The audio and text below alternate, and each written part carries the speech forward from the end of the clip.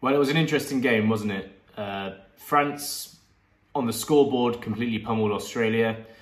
But I would say that the scoreboard is maybe hiding a greater context of the game. Obviously, France are a powerhouse. A huge amount of their starters played, and they looked completely unstoppable at points. They were a bit rocky in the first half, didn't look as dominant as they usually do. But in the second half, they really cemented why they are one of the top teams in this World Cup. I mean, unbelievable play. Their counter-attack is so effective. They know where the holes are in the defence. Their heads up, they sniff it out. Penaud is just sensational on the wing. The other wing, I forget his name. I know he's a great sevens player. He's sensational as well. I mean, you could go through a lot of the positions on the French team that are sensational. Dupont's probably like a generational player in terms of scrum half. Looking at Australia, though, and I think there's some positives to take from their play. I feel like the experiments that Eddie Jones is doing with the team, obviously he's been criticised for taking one fly half and the very inexperienced fly half in Carter Gordon, but I think he's playing well. I think Tate McDermott's playing well. I think the experiments that Eddie is doing with his team, they're kind of working, whereas if you look at the juxtaposition of where Eddie's come from in England, the experiments, they're not really experiments, they're kind of like old rugby covered in new paint, they're not working as much. And it kind of gives Australia a hope to kind of be a bit spicy in this World Cup. Again, they're granted on being on the easy side of the World Cup, so maybe they could surprise some people and get to a certain stage in the knockout stages. But I think there's a lot of positives to take. If you look at the first half, just at the first half, Australia were very competitive. They were only short of a few points just because of a couple of missed kicks, a knock-on here, an accidental penalty here. They're not far off in reality. They've gone for a younger squad. The team's quite young, and it means that they've got time to kind of warm themselves up coming up into the World Cup with the pool that they're in. And they could surprise a lot of people if they just keep kind of experimenting and trying to find the true answer of how they can play rugby. I don't feel the same way about England. I don't really feel the same way about Wales. Australia have a chance to utilise the opportunity in the half of the World Cup that they have. It almost feels like Australia kind of given the freedom to play what they're seeing in front of them, which other teams that are in a similar position to them aren't. I'll give you an example. On some of the counter-attacks, the play was breaking down. It felt like they had an opportunity in their head to think what they want to do in attack in terms of kicking to a certain position or run a certain line, rather than trying to kind of bake an attack. You know, they were trying to actively cook and smell the recipe of their attack, rather than having a set recipe that they knew or they would think would work, if that makes sense. It was a bit more like heads up, seeing what's going on. And that's very positive, because a note that I made in general in rugby these days is I think creativity and seeing what's in front of you and reacting to differences in certain situations rather than having a script really benefits a lot of teams. I mean, look at South Africa. Manny Libok at fly half.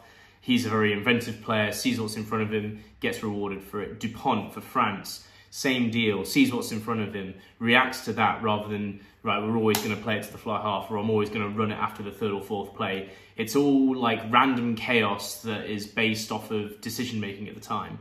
And I think if Australia keep playing this way, there's, you know, they could surprise a lot of people. However, the score does suggest that there is a chasm between these two teams in terms of quality.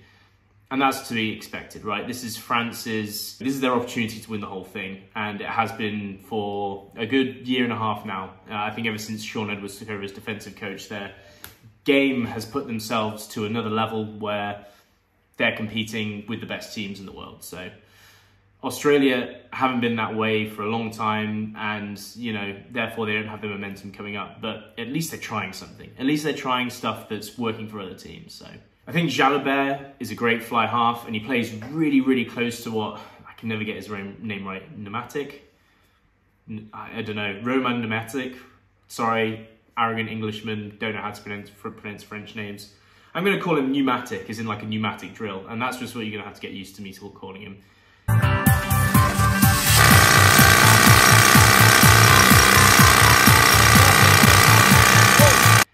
He's very similar to him, okay? He plays on the front line, very aggressive rugby. You've also got Antoine Hastoy on the bench, who plays a very different kind of rugby. And I think this is really going to benefit France. It would have been the same if Pneumatic hadn't gotten injured, but it means that France have a real juxtaposition in two different fly halves that can play very different styles of rugby. And it's kind of like having, back in the old days, having Johnny Sexton and Ronan O'Gara in your team.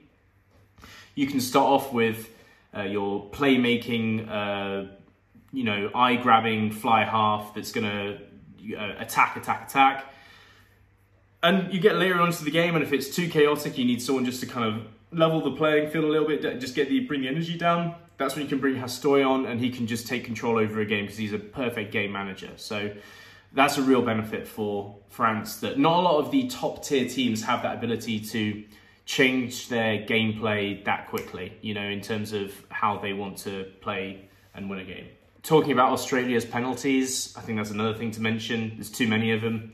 I think they mentioned in the commentary in the Rugby Championship that they averaged about 12 penalties per game.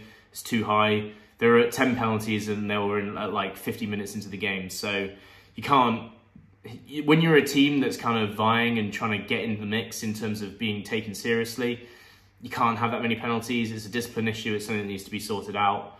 And I think if they did that and they just tightened things up a little bit, then they could play really dangerous rugby. And yeah, I mean, that's the summary of this game. France, powerhouse, looking strong, nothing wrong with them, going straight into this New Zealand game. And boy, that's going to be a hell of an opening game. And Australia, even though you can see in the score you're far off France, at least you're creating opportunities. That's better than some teams are doing that are rated to be just as good as you are. You're creating opportunities. You've at least got something to work with. You've at least got a little bit of hope or something that you can bind onto. So fair play to you. You're on the easiest side of the World Cup. Let's see what you can do. Rooting for Eddie Jones. I like him as a coach. He's a bit crazy, but crazy's good sometimes. But anyway, that's my review of this game. Illuminati can